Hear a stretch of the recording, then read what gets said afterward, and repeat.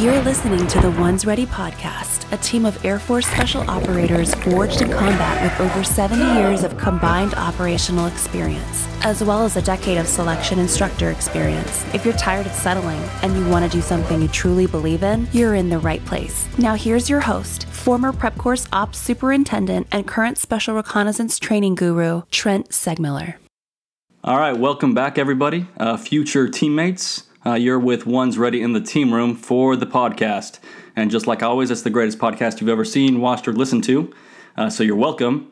We also want to thank you, I guess, for watching and listening. We want to start off with saying you're welcome, though. That was a good one. So first of all, you're welcome for getting blessed. I want to just put out the value of the podcast. I think it's pretty amazing. And I wish that I would have had this before I joined. So I think it would be dishonest of me to say that I'm not proud of what we're putting out. Okay. But yeah, we do want to thank everybody out there that's subscribing, interacting with us on Instagram, Facebook, everywhere else. Twitter. I don't know if we do Twitter. Whatever the kids are using these days, Reddit and all that other stuff. And listening on all the Spotify and everything else. Apparently Spotify is the next big thing. If you haven't heard the news, go check it out. Find a Google, see what happens. Also, I want to talk about some friends of ours. We have Alpha Brew Coffee Company, if you want to get caffeinated the natural way. We have Strike Force Energy, my personal favorite, if you want to get caffeinated in the, my way. And then we have Eberly Stock. So if you want to go out there and ruck and use the best equipment for hunting, rucking, whatever else, go to Eberly Stock, do yourself a favor. All those companies, throw in Ones Ready, get yourself a discount. We don't get anything for it. They're just awesome companies. We like to support them. So today, our guest, now that I'm done talking about myself and everything that I love, is Gavin Fisher. So Gavin is a pararescue man. Did I say that right? Pararescue man? Yeah, it's a PJ, pararescue jumper. Pararescue person. Person. And he's got a lot of experience operationally, A&S, all that other stuff. So like always, we're going to ask Gavin, what's your background? Tell us a little bit about yourself and get this thing rolling. Cool. So thanks for having me on the podcast. It's nice that you guys are putting out all this information all the time. Like you said, I wish I would have had this before I joined. So try to do my best to, represent well. Did you just say I told you so off of something Gavin said? See, told you so. Gavin agrees with me. If the guest agrees with me, then I can't be wrong. Yeah, but so my background is I joined in February 2010 as a straight PJ student. Went through the pipeline in the average 2.5 years. My first and really only operational duty station was Vegas, the 58th Rescue Squadron. But I was there for like almost 7 years. So, and then within that time frame, I knocked out on average a deployment every year. Some of them were back-to-back deployments. Like I would go from like Kuwait or Iraq right into Africa. So kind of, little space here and there. But my first deployment was when we were still doing the actual CASEVAC missions, the true Pedro stuff, which was a lot of fun. And that really I got a lot of job satisfaction out of that because there was just blood and guts, danger, everything. And then that kind of took me through some of these more vanilla deployments, like to Kuwait, and kind of kept going along. On the state side, when I wasn't deployed, I was going to help out STTS and helping to take some guys through the air ops phase there. I got to see like a lot of units, even all the way up to Alaska, Guard, Reserve, other operational units. So I've really been quite blessed as far as my experience goes. But I do, even though I was just technically at Vegas for 6.5 years, I got to kind of see everything. And then some people know, but I got blown up. And then I was talking to the chief in Vegas, and he's like, well, hey, like you've been here forever and you're going to have to go to San Antonio to get healed up anyway. And NDOC is there. You may get in on NDOC, and then you have A&S that no one really knows what it is. But go there. And so I was like, cool. So my girlfriend and I moved to Texas. I was in A&S for from the first class all the way to the one just before this last one. So that was about another year and a half. And then from there, I joined the 308th Rescue Squadron at Patrick Air Force Base, which is Cocoa Beach, is how people refer to it a lot, the guys at Cocoa Beach. So, and I've been here, and that's truncated version of my background. Nice. Well, I think what we want you to go into detail a little bit about is that initial, going from civilian how you heard about Pararescue, your experiences enlisting and through Indoc, and maybe some of the tools you use to make it through, and maybe some of the things that have changed, or any advice that you'd give guys, and some of the things that you used. Okay, so going to join the military. The reason why I chose the Air Force, first and foremost, is I was talking to my own buddies, my parents' friends, complete strangers with veterans hats on, and they all started saying the same thing. And I'm talking about World War II veterans to Vietnam Green Berets to, fresh after September 11th Navy SEALs. And they're like, what I did in the military, I wouldn't change for the world. But if I could do it again, I would try doing that in the Air Force, because you're not operating 24/7, 365. Like, what do you come home to? And they always said that, the Air Force has the best food, the best bases, the cutest guys and girls, like whatever. I'm trying to be inclusive. Hey, that is true. Like, just look at our focus group. We've got a lot of good looking guys. You know what I'm saying? Yeah, of course. It's a pretty good representation right here. But they're like, do it in the Air Force, dude. Do what you think is right in the Air Force, because you come home to the Air Force. They have the best deployments, deployment schedules, and blah, blah, blah, blah, blah. So I went in, my dad's a cop, my mom was a firefighter.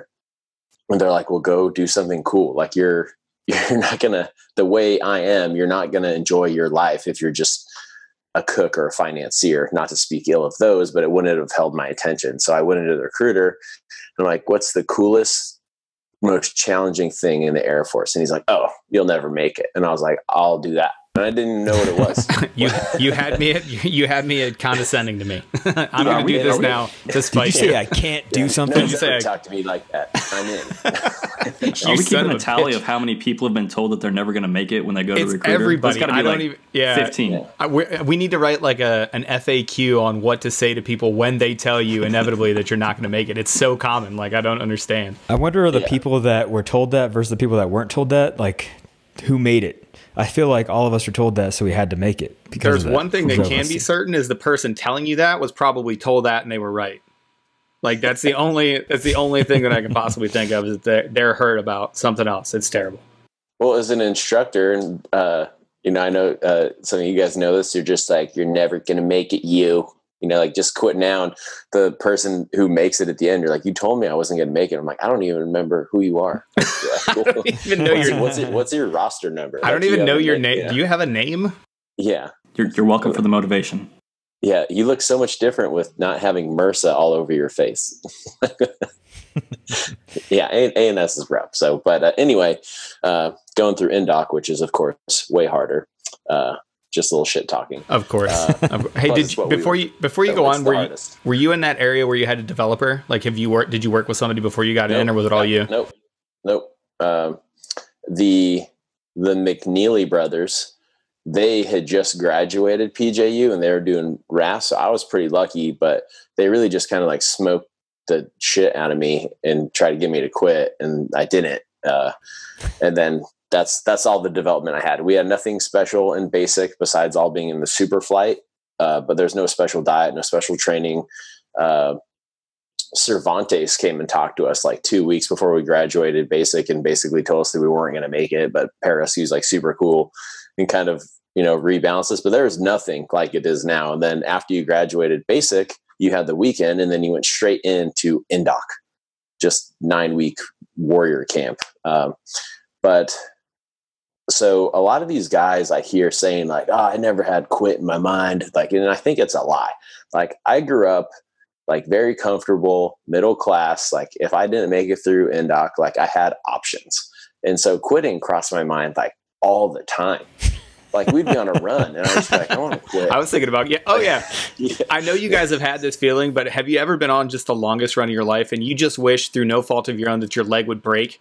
And you just be like, listen, I didn't do anything. It was just a thing that the doctors missed. It was a stress fracture that never healed right. And it just broke mid-run. I'm going to go take it to the hospital. Yeah, like, looking for those validating injuries. So you're going to quit, but you know you weren't going to make it anyway. Like practicing your sad face for when it happens. Really, I can't believe my tib fib snapped in half. I didn't see that rock. Oh, no. I would just, all the time, like holding my breath. Like, this sucks. I should just pop and quit. But I would, this run, this is heinous. Like, I don't like it. But I would think about quitting for so long that by time I probably even got close, the event was already over. And I was like, oh, maybe I'll quit on the next one, you know? Like, you distracted yourself by making up quitting in your head. And the only thing that they prepped me for, the McNeely brothers, were like, look, you're going to make it. Like, NDOC, even though they'll test you and everything, like, you will get stronger over the 9.5 weeks that it takes. Like, you just have to show up every morning and not quit. So I wonder if that's why so many people quit after the end of an event. You ever notice that, where you're just in the pain cave and they ask for a quitter, never get it, and then at the end of the pool session, dude gets up and grabs the bullhorn and quits. Yeah. We had a guy, no kidding, like getting ready to carry the log over after my hell night. It was a young airman, and he's like, I'm ready to quit. I was like, what are you doing? We're done. We're going home to get a shower and go to bed, dude. Like, they're not screwing with us anymore. Like, we're done. Like, this whole week thing, it's over. Like, I'm not screwing with you. Like, we're done. He's like, nope. So his mind made up. He's like, I'm out of here, dog. I actually have a theory about all this stuff, and it has to do with ASVAB scores, because I used to do student affairs stuff whenever I was an instructor, or before I became the instructor supervisor. But when I look at the people that would quit, anyone that was over 95 would quit in the morning, because they'd be overthinking it, and they'd be like just contemplating what was going on, and they couldn't figure out, and they couldn't find a pattern. Those people that were like in the lower end, they'd quit during the pool session because they're impulsive. So I don't know I don't want you to share this unless you're comfortable with sharing your ASVAB score. But I don't even remember what it is, but I passed. I think that's somewhere in the middle, because I didn't quit at all. I don't remember what mine is. Yeah. All right. So those people in the middle are the ones that make it, because you can't be like too smart, but you can't be, on like the lower end. Yeah. Exactly. Yeah, you're good. Exactly. If I get that in my online courses, that's a pass, homie. Yeah. I would, and I didn't think about quitting like every event, they're all like not that hard at times, but what I did tell myself, and when I do try to tell students this, is I was like, look, no matter what happens, this day will end. This course will end. No matter what happens, it will end. However, when you go back to the dorms, whether it's at the end of the day or at the end of the course, you're going to go back as a quitter or as a graduate. And a graduate of that day, a graduate of the course, like, it doesn't matter. But no matter what happens, you're still in AETC. People lose their perspective all the time. Like, that's why when the cadre could tell you you have 30 minutes to put on your shoes and tie them, and it'd go by like this. But you tell someone to hold their breath for 1 minute, and it's an eternity. So just not losing perspective of time and how it will end, and how you want to end that day, no matter what happens, will always be under your control. Yeah. So I went from thinking about like quitting on every event, and I kind of, because, waking up at 3 a.m. to go get your shit pushed in is like the most exciting stuff at 3 a.m. I think I had the winter schedule. We did not, that was not the first event of the day usually. I don't remember having that. I don't remember. You might want to go talk to somebody about that. Different schedule. You guys didn't have that cadre everyone called Uncle Tony? Like, oh, Capo's not going to like that. Fantastic. Yeah. I was thinking about now we've done it. Great guys. Yeah. Well, so you took that all the way through, your NDOC experience and getting through that and not being a quitter. Obviously, you were a graduate during those days, thanks to your middle of the road ASVAB scores and inability to get wrapped up in an event. But take us through the pipeline, man. What was your favorite school? So you got out of NDOC, and then I'm assuming you just hit like the normal progression. You went straight to dive, and then in some order, airborne, SEER, free fall. Dive school was the first time that I felt like, because you go through NDOC, and immediately after you graduate NDOC, the NDOC stories start. Just like any other type 2 fun, where it sucks when you're going through it, but it's your favorite memory and it's the one you talk about forever. But I still feel like, even now these days, because after A&S, you go through pre-dive and then to dive school, which you're either going through the Air Force one, the Army one, whatever. But I feel like dive school may have been one of the most fun schools, but I didn't really feel like I was in the pipeline yet, because dive school still had a high enough attrition rate, or you get set back or whatever. And I had so much fun in dive school in Panama City Beach. But after I got through dive school and I got to Albuquerque, like the capital of the PJ Condom, like, that's where I felt like I was in it now. And that's where I really started turning. And that's where I probably had the most buy-in.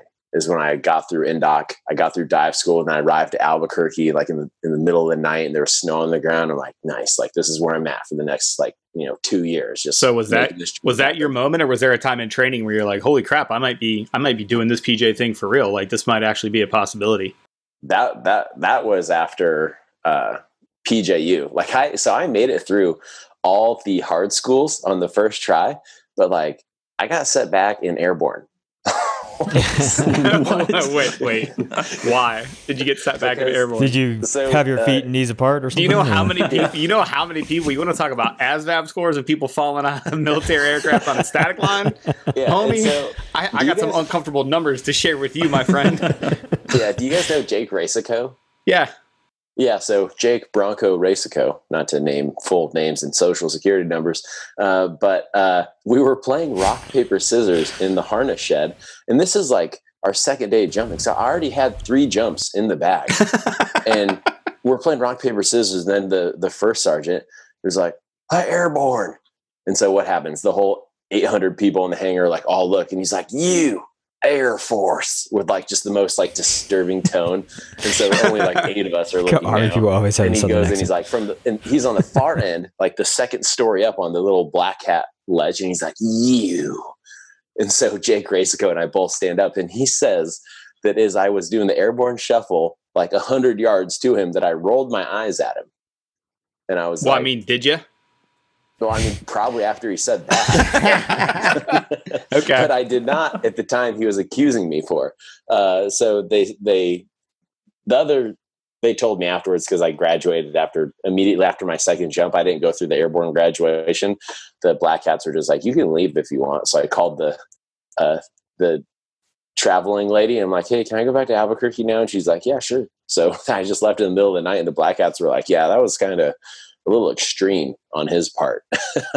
But they only sent me back a weekend, so I didn't have to go back through the whole thing. So you just bounced? You're just like, I'm out of here? Okay. Yeah, I think my flight out was like at 2 a.m. I think that's actually a better story than the, hey, I got recycled in airborne. I think that's actually pretty cool. yeah, they gave me blood wings and stuff. That gave me some buy-in, but all paramedic. Did you go to the airborne that we all went to? Man, this has never happened before, but do we find out that you're actually a poser on the podcast as we're talking about it? Like, did you also work for the CIA fresh out of your indoctrination team? Was their parachute like bags of sand or something?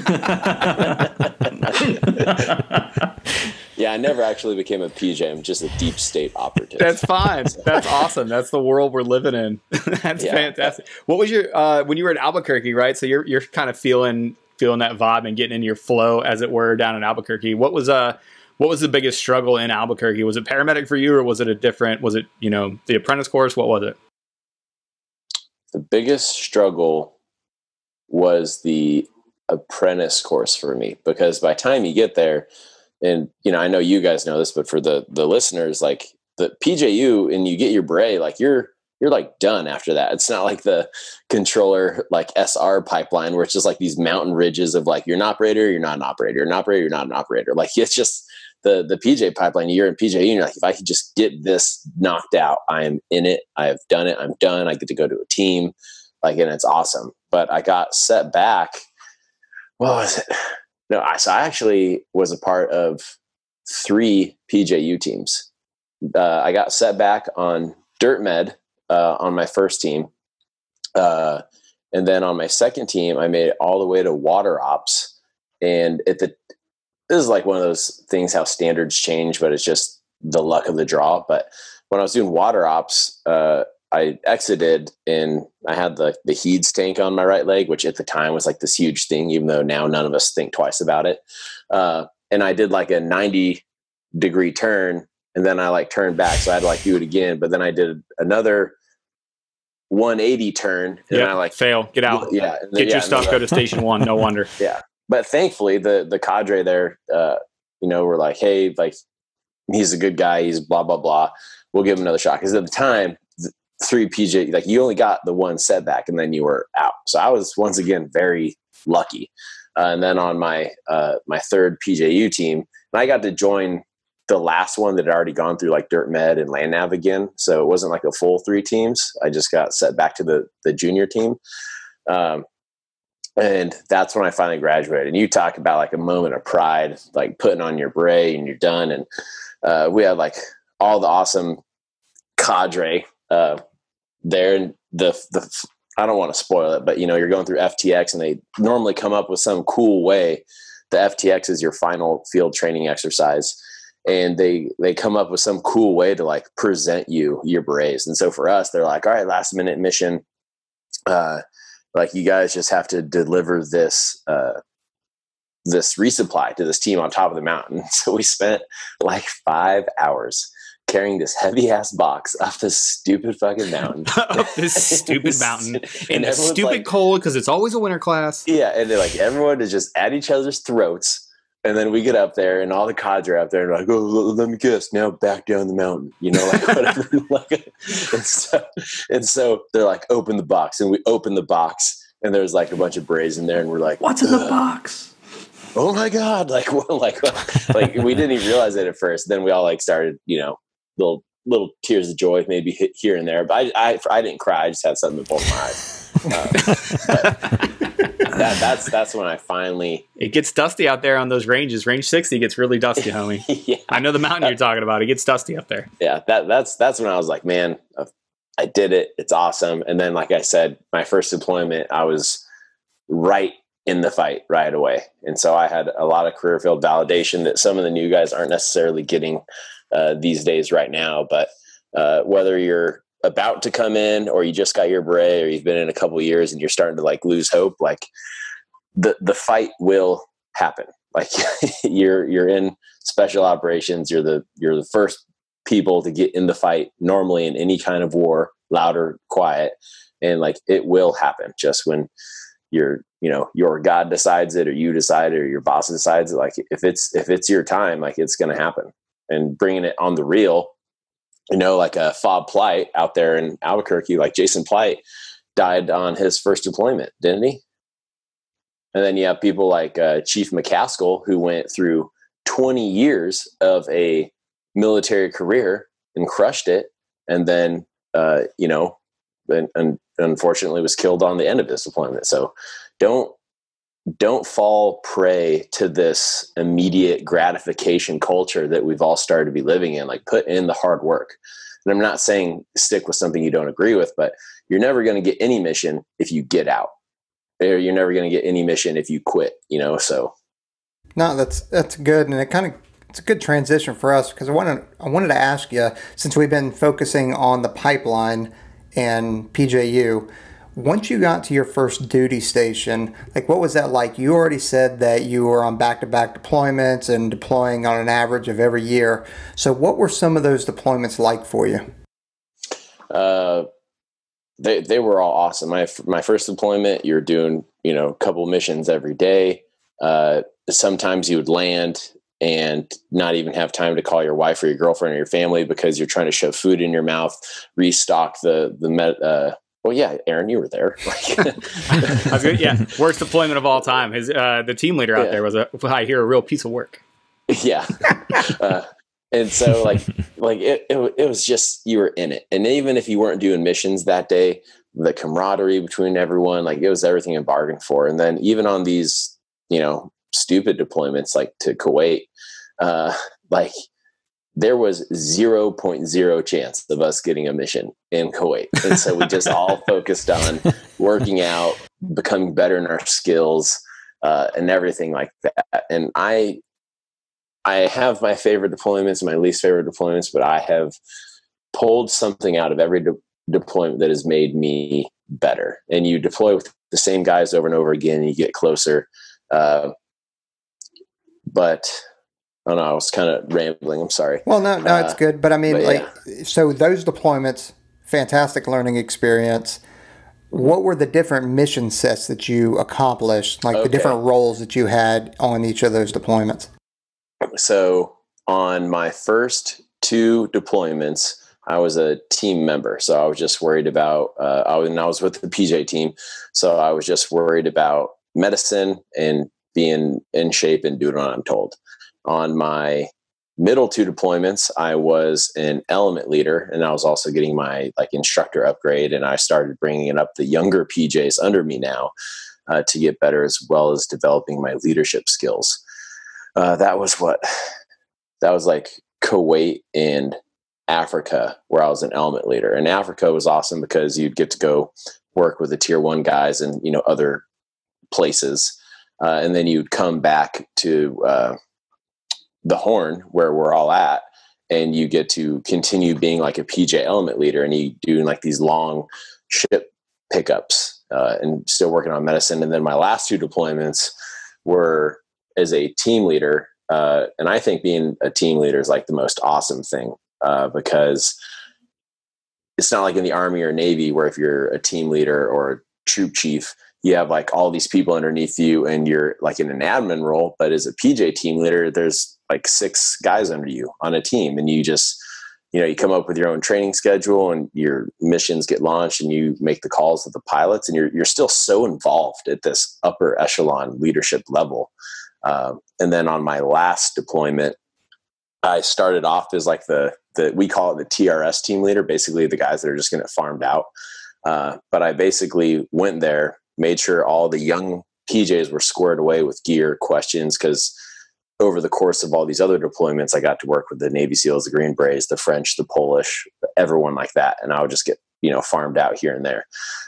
So I pushed all my guys out to the ODA teams. And then I took the last team with one of my youngest guys and gave him the ominous dominus after I had him set up all the med rucks. and then I sent him to another team. And that's when I stopped being a team leader on this last deployment. And I was just a PJ on an ODA team, no team member, team leader. I was just, my job was there to be the technical rescue specialist, an enabler, a medic. Like, I don't care. You can call me whatever name you want. Like, I know how to. I'm sorry. Go ahead. No, we talk about this, and I've talked about this with some other guys. Does it ever surprise you how fast in our community guys go from the new guy to like the salty older guy getting the younger guys ready? Because that's all I could think about during your stories. Oh yeah, it's insane. We call them the big 3. It's Moody, Tucson, and Vegas, the active duty units. But that's a puppy mill. Like you get the most new guys out of any of the units. You bring them up, hopefully get a deployment or 2 squeezed out of them, and then base. But a lot of times within a year or 2, you're either starting your element leader upgrade or you are an element leader, depending on how squared away you are. But yeah, you get salty real quick.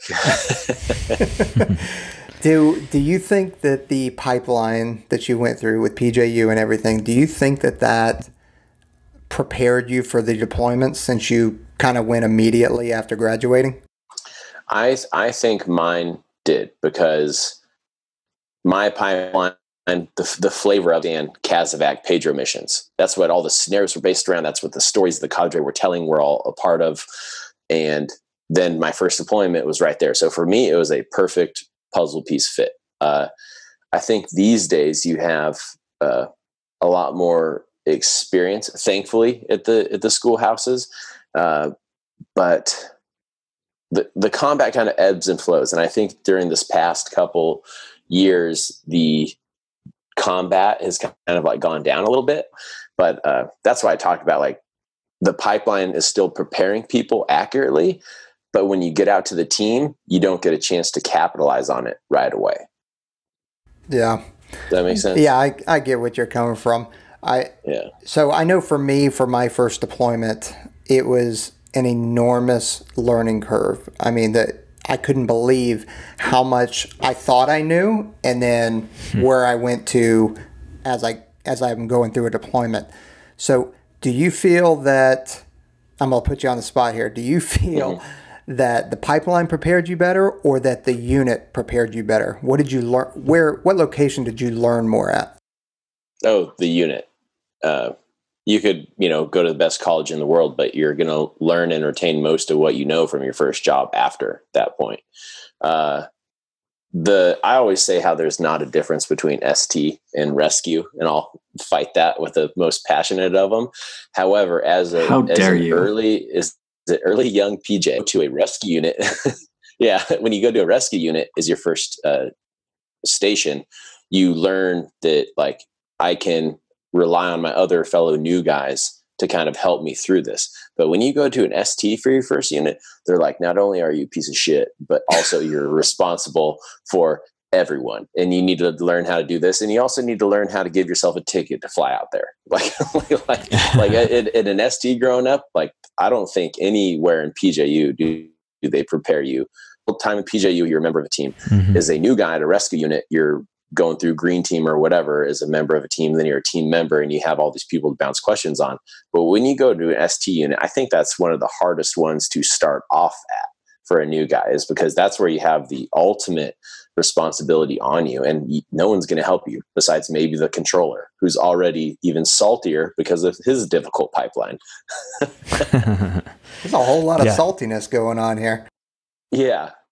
Yeah, I totally agree. Whenever you get thrown into that mix and you just get out of PJU, like you said, that was one of my first deployments, is you're like up there with the Rangers and you're out there with everyone. They already doubt you because you're an Air Force dude, and they're like, what does this guy got? And then you got to prove yourself and make sure you have all the right equipment and checklists. So it definitely is difficult. But I want to lead that into our next question. So you're doing all this stuff. It was awesome. You got all your everything you wanted out of becoming a PJ in Vegas. And a little known fact also, we're in the same unit, but like we talked about in previous podcasts, we never even got to really see each other. Most of the time I'd see you in the bar, in the team room. Team room. And we'd chat about when you guys were, downrange or whatever, and then you guys would take off again or we'd take off. But once that ended, you had to transition to something. Just like me, I went to the schoolhouse down at Lackland to work on INDOC. Unfortunately, that was going away when you were joining up. So what made you kind of want to go down to Lackland and work at A&S? So I really enjoy sharing my stories, and I think that it's something that comes natural to me, and it also helps me cope in a way, by telling my tales. And I benefited a lot from hearing people like Aaron that, not only talked about all their triumphs, but also all of their like screw ups. And like not a lot of people are saying that these days, because even on social media, like operators are flawless, perfect practitioners of patient. I think of another P word I couldn't. But like people mess up. You really tried though. Yeah. I was like, people mess up all the time, especially the special operators, and especially the new PJ supporting an ODA team for the first time. And I understand how you have to taper that so that, they still have confidence in you. But if you go in there 100% arrogant, you're going to get someone killed, either yourself or someone else. So I like telling all of my stories, even if they're embarrassing or not. And when I was telling this to, man, if you want to, coach, teach, train, mentor, you can either go to Albuquerque or you could go to Lackland. And I knew, and, some of you guys know about my past that I won't bring up, but I was done with Albuquerque. I maxed that town out. And I was like, I've never been to Texas. So let me get out my hat and we'll go down there. Here we go. So, and that's why I went down there. And A&S, there's pretty much there's pretty much no more meaningful interaction between the cadre and the students at A&S. Like when I was going through INDOC, the instructors would be like, put you through this heinous thing and then tell you why they did it. But in the new A&S model, everything's so regimented, so structured for a good reason, but it also like sacrifices, like we can't tell the students why we just made them do this because it's part of the game, but also because we just don't have time. And so I wasn't getting that I was just basically smoking these people, telling them what garbage they were, then not selecting at the end of this course. And these guys don't even know why. And I never got a chance to tell them like, hey, you're a great guy, but this is X, Y, Z. And they all get debriefed at the end if you make it. And I'm by no means not trying to talk total shit about A&S, but I wasn't getting that fulfillment like, you did in Albuquerque, or you did at INDOC. Yeah, sorry. Yeah, that was one of my favorite things, was being able to mentor and talk to the guys, and at the end of the day be like, hey, I smoke the crap out of you right now today, and this is why. This is what you did. This is what you did, and I went through a whole list throughout the day, especially being the proctor and like being able to see the team and stuff. And yeah, I don't know exactly the backstory of A&S and everything that goes on beyond that, but I think that mentorship is important, which is why we're doing this whole podcast thing, so you guys can reach out to us and talk to us about our experiences. And you guys realize, because I'm sure, Gavin, you felt like, man, I'm just a monster, and all the students think that I'm just a monster. I'm just freaking smoking them for no reason. I can't explain that it's for a good reason. Like, I want them to know that I care about them, because all the instructors do care about the guys that end up making it in the end, because we want those guys to be better than we ever were. We want the right guys to be with our teammates that are going to be deploying downrange and everything like that. So we care about the end result, and it is hard to just go there, torture people, and then go home without saying, hey, this is why I did it. Yeah. And like PJ's controllers, SR, like, it's the most chill, awesome group of people ever. And I didn't know Peaches before this at all, but, Aaron introduced us, and just talking with him, and just like immediately connection, and I feel like that was in part fostered in the pipeline through interaction with cadre and other team members, but there's no time for that anymore. And like, I wanted to be able to get back in. I tried transferring to Texas, like pre-dive or, stuff like that. It just wasn't panning out. I tried coming down here to Tampa in the, I forgot what the position is called. It's like some PR planning position here at the SOCOM headquarters. That wasn't available at the time. And then I tried going the SOAR route, the special operations recruiter, where you get to, keep your beret and all your pays, and really just, that would be awesome for me, because I love telling people why they need to do this and getting them to come in and being successful. And then that didn't, and part of it, was maybe command level stuff. And so I'm like, all right, well, I'm getting out. And they're like, why are you getting out? I was like, well, because I'm not like, I'm not just going to like sit here and hate my life. Not that I hated it. But I wanted to find more meaning. And then I knew that you could palace chase and palace front, getting into the reserve, part of this. And so I started chasing that down, called out to Cocoa Beach. And do you guys want to get? Yeah, actually that is the next question. How intense was that application process? Did they look at your hair, and did they look at it in all phases to make sure that you're good enough to be a PJ still? I got to imagine you got to be on some sort of a waiver right now. Like, there's no way that you're. Yeah. So it all moved from up here to down here. So. Oh man, you got power alleys now, bro. You look like what's his name? Woody Harrelson ate Woody Harrelson. Yeah. I sent him older photos of when I was clean shaven with a full head of hair, and they're like, this guy's, and then a mongrel pup showed up. It was too late. But the application process, so if you're active duty, you have to go to an in-service recruiter, and the in-service recruiter is a reservist or a guardsman on full-time orders, so they can work all the time to help you out. And then you can either basically palace chase or palace front. A palace front is where you sign up for the guard or reserve. And then when you're the next day, you're in the guard or reserve. And so a palace chase is where up to a year out. So if I had a year left on my active duty service contract, I could call a unit in the guard or reserve, and they'd be like, I want to give you my last year of active duty service. And for every X amount of months they accept, you owe them like another year of service. So there's a trade-off, just like with anything. And so I palace chased because I was trying to get out of Texas quicker than at palace front. So I started really honing in on the units. All the PJ Guard Reserve units are awesome. But there was really only one that I wanted to go to. So my girlfriend identifies Florida like as home. I love Florida. Who doesn't love Florida?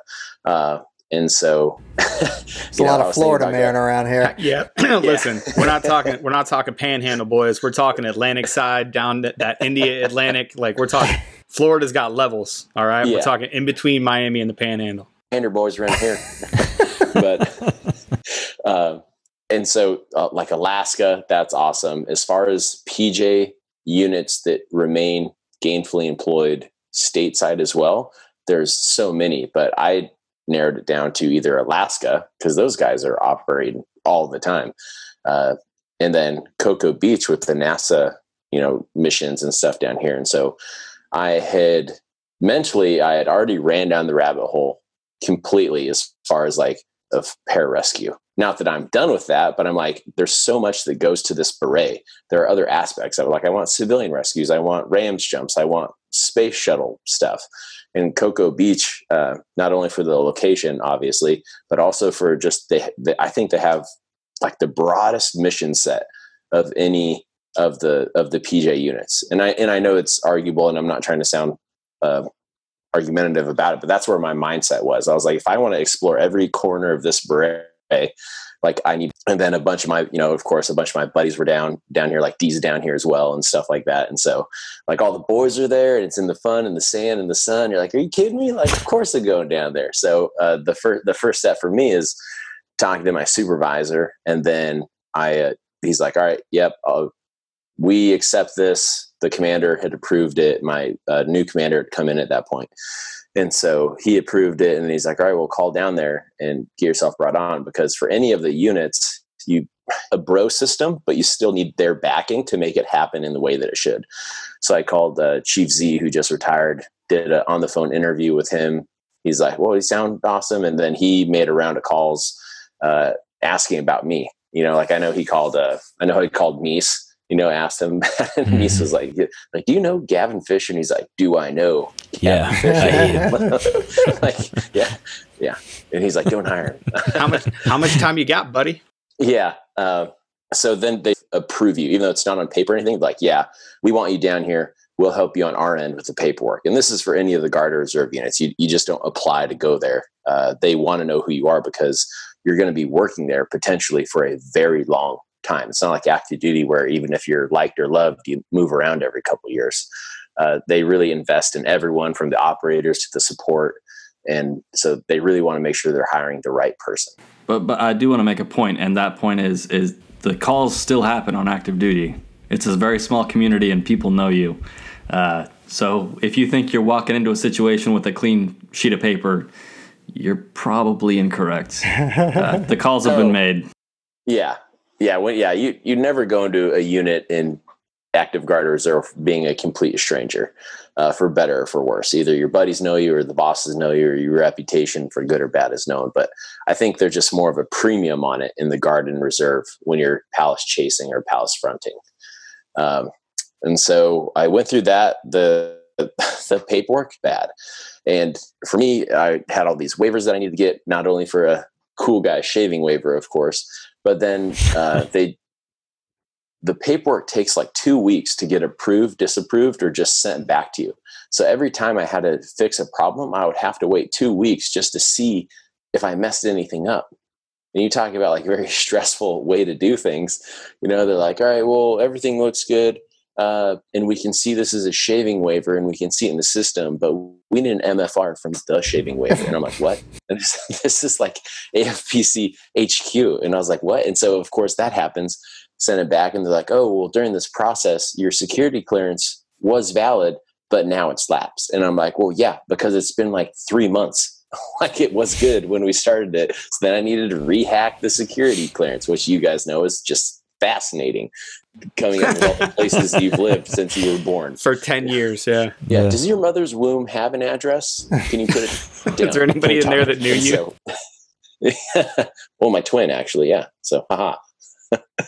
But the paperwork was so heinous, it almost made me like just stay in Texas, which is maybe what they wanted. But I followed through with that, finally got down to Cocoa Beach, and this has been the best decision of my life. I just want to hit that. Love it. I just want to hit that one real quick. So you went from active duty over to reserve. A lot of the guys all the questions that I get are, is it possible to go over, and why would you want to go do that? Other people are chasing like some kind of degree, or if they're staying at home with family for some kind of reason. What do you think is the biggest reason why you wanted to go? And what do you think is the biggest difference between being active and being reserve now? So my main motivators, personally and professionally, were family. Like, going to be starting a family with my girlfriend, and escalating that relationship and stuff, and also my college degree. Operationally, more on so that's personal side. It's pretty much just family and self-education and bettering myself for life after the military. Professionally, as a team leader and as a technical sergeant, you put on master an active duty unit, and you could still do the job, or you could be riding a desk, but on the reserve and guard side, like there's still like senior master sergeants out there getting it, like on the ground. Like your operational life is extended as a reservist. And so I still feel like I got a lot of fight left in me, and I still want to do awesome stuff, hood rat shit with my friends. And so like that's yes, of course. Of course. Yeah, of course. Hashtag. And so that's professionally why I did it. And on the reserve side, talking to the people that aren't in the military yet, what's really cool is that all these guard and reserve bases have like hiring windows that they'll bring you guys. Coupling that with my A&S experience, I can also help better prepare people that Cocoa Beach wants to hire to be like, oh yeah, this is what you need to focus on, this is what you need to do, or hey, maybe this isn't the guy, or maybe you're not ready in this aspect. And I mean, now I just can be employed so much more and get back to that coaching, training, mentoring that I want to do so much. And actually do the mentoring this time. Yeah. But the reason why I went is personally, family, actually staying in the fight. Nice. And exploring more of what it is to be a pararescue man and doing NASA recovery missions and RAMS jumps to the open water. And of course, going back to Afghanistan or Africa or wherever. So can we get a guard or reservist that's unhappy in the guard or reserve next time? Because I'm really getting tired of all these guys telling all these great stories. They don't exist, man. I'm sick of it. A little more. Yeah. I have a better shot of finding Bigfoot up here in the Pacific Northwest than we do somebody that's disgruntled in the guard or reserves. Yeah, I am so happy. All right, let's bring it to our last customary question. We always ask dudes that have been, through INDOC, through a bunch of stuff like you have. What would you say for those guys and girls that are out there training their butts off, going to the pool and all that, now that they're open? What would you say that they need to keep in mind, and what is your best tool, best piece of advice for getting through the pipeline and then being successful at not only as a PJ, but whatever else, CCT in life? What is your piece of advice to them? Well, in order to be in the pipeline, you got to make it through A&S. My single piece of advice that I've known to come to A&S is I think you need to be able to ruck 15 miles with a 50-pound pack at a 15-minute per mile pace. If you can do that, then you'll be ready, because it's not the timed rucks that get you. It's the ruck to the ruck that gets you. And then guess what? You do a ruck to the timed ruck, and then you're tired after that, and then you're going to ruck back from the ruck you just did. And rucking is murdering people these days. Like people that can swim the cups, like their feet and their knees are just giving out, and they're not used to. And even though prep tries to prepare them, I think they're coddled a little bit too much. But for some reason, when you get to A&S and you're in these field settings, and your bottoms, like the bottoms of your feet, like are going to get trench footy. Like you need to be rucking, and then that'll get you through A&S. If you can get to the end of A&S, statistically speaking, you got a 50-50 shot of making it. Either you're a select or non-select, but you have to be able to ruck in today's game. There's not as much of a premium on the running and the swimming as there was when we went through our models that we did. Like if you can crush rucks, that you just significantly upped your stock. So once again, I recommend a 15-mile ruck with at least a 50-pound pack at a 15-minute per mile pace. If you can do that and show up at A&S, I think you're going to do pretty good. So as long as you're able to do that, you're not recommending that they do it once a week kind of thing. It's just as a culmination or a capstone, be able to do this, a 15-miler with 50 pounds. Yeah. As soon as you check that box, you do not need to do it every day, but be able to check it at least once. And then A&S is just a month of full send. Fun times. Yeah. And then as far as motivation in the pipeline, I feel like social media has disserviced a lot of people. The new listeners to the future cones, you need to make sure that this is what you want to do. This is just my view. Like, if you want to kick indoors and shoot people in the face, go join the Army or the Navy, because what an Air Force special operator is truly like the jack of all trades. Whether you're a controller, an SR, or PJ, like, yes, you're going to be kicking indoors and, you know, shooting people in the face until something happens. The first people off the triggers and onto the radios or the medicine are the Air Force guys. And I say this with a grain of 100% true, but you're going to be just as tired as the Army guys that you just rucked in with. You're going to be just as, you know, blown up and confused as the Army guys you just got blown up with. But it's your job as the controller or the PJ to continue pushing forward to accurately drop those bombs, to accurately give those drugs. Like, I believe that only Air Force special operations jobs truly begin once the shit has hit the fan. Generally, SEAL just keeps pulling the trigger, which is awesome, and you need that to be happening. But it's the Air Force guys that not only you need to do all this stuff, but then you also need to facilitate a great thing. Make sure you know what you're getting into, because there's so much more to Air Force spec ops than just shooting a fucking gun. Like, you need to be smart. You need to be intelligent, charismatic. You will, even if you're the best PJ or combat controller in the world, you will never do your job if the team doesn't like you. Like, you as long as there's the Mission the Men in Great book on military leadership, there's also how to win friends and influence people. Like, you need to be a people person, because you're going to show up to these teams as a random Air Force guy, and then you're going to need to become their friend in order to do your job. Yep, and as soon as you show up, they automatically don't trust you, or until you're able to prove that you are, you know, worthy, then you're just another dude that they have to worry about. Yeah, 100%. So I know that was compressing that all in. If you want to be a PJ, make sure you know what PJs do, stateside, operationally, everything like that. A lot of people discredit TAC Ps, but if you just want to drop bombs, TAC P is a great job, because that's all TAC Ps do. Combat controllers have the whole, like, other side of the world mission, you know, where you're also dropping bombs, you're also setting up airfields, you're also running planes. And a lot of people are just like, well, I don't want to do any of that. It's like, well, you should have been a TAC P then. Like, no up for. So be able to ruck, research what you want to do, get off Instagram and actually crack a book, and reach out to friends. So that's my advice. Yeah, I think those are all super valid, and a lot of things that I've told people that reach out to me through messaging on Instagram, which is one of the good ways to use Instagram. Don't just read like all the bios that are there, like all the cool action stories or whatever, but reach out to us. That's why we're here, to answer questions for you guys, and we'll be real with you, just like Gavin is right now. We'll tell you exactly, if you want to go shoot people and that is all you want to go do is shoot cool guns and do that kind of stuff, then go do the Navy SEAL job, go do the Green Beret job, Ranger, whatever. But this job in the Air Force, just like Gavin was talking about, exploring all the different aspects that PJs have to offer, because it's jack of all trades. You know, you can do the military side of the rescue, or you can do the civilian side, and you can jump on. There's guys that jump onto cruise ships or jump onto whatever kind of RAMS mission, which is a boat that you throw out of an aircraft and you inflate it, drive up to a boat and save a dude. So there's plenty of different options that you can explore in PJs. So that's one of the things that all of us love about our jobs, is being able to do something different every single day and continue to challenge ourselves. So just like Gavin was saying, I'm just going to wrap it up real quick, and we'll go to your last thoughts here and open it up for you guys' final questions.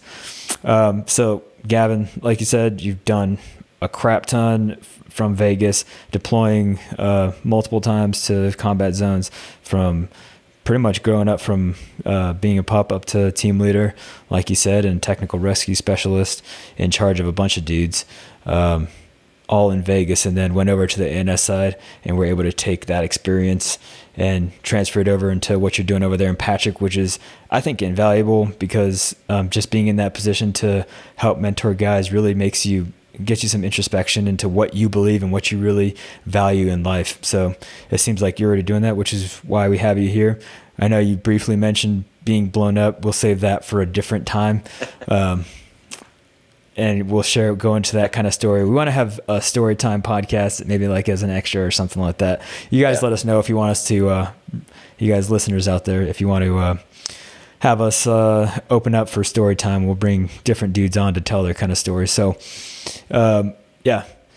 Overall, though, this guy, Gavin, thank you for coming on. You're a total stud. Representation of what a PJ should be. And like you said, super charismatic. I remember he is always the dude in the bar telling stories and just always captures everyone's attention whenever he's up there speaking about whatever's going on. So, again, super awesome, PJ, and thank you again for coming on. I'll open it to you guys. Any final questions, thoughts, remarks, anything? No, I'm good, man. Gavin, are you cool with having people hit you up on your IG if you want? If you want to have them follow you or whatever, throw your IG handle out there. Oh, it's wait, what is it? It's, DJ Fishsticks. Yeah, DJ Fishsticks. No, yeah, I'm just part of that story. Part of that story time is going to be me telling the DJ Fishsticks story, the best story of all time. When the legend was born. Wah, wah, wah, wah. Yeah. Wah, wah, wah, wah, DJ Fishsticks. Yeah. So it's DJ Fishsticks. Hit me up. I'm terrible at texting and responding, but I'll get to it eventually. So. All right. Trent, Aaron, anything? No, I'm good. Thanks for coming on, Gavin. Appreciate your time, bud. All right, man. Appreciate it. Cool. Thanks, guys. Well, thanks again for you guys for listening, and you guys can always hit us up anytime. We're here for you. If you have any questions or you want to see anything on the podcast, make sure you hit us up. I'm getting set up right now to open up the shop again, so you guys can order up those Gray Man shirts, and we still have the sticker packs and everything. Shop's going to be open real soon, so make sure you go ahead and check that out. And if you guys need anything at any point in time, make sure you hit us up, follow us. Make sure you leave us a comment, 5-star review over on Apple Podcasts. We really appreciate it. And thank you again for your support. You guys go out there, earn each breath. Later. Train hard. Later.